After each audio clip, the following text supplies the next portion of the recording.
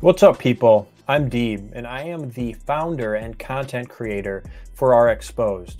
I'm checking in to let you know that I have upcoming podcast interviews scheduled for later this month, and I'm super excited to be launching the video podcast series. In the meantime, I know how crazy busy we are as health professionals, so I started the weekly roundup series on LinkedIn. It's so hard to keep up with interesting stories, hot topics, and juicy controversies. The weekly roundup is meant to break topics down into smaller, snack-sized reads with full article links if you're interested.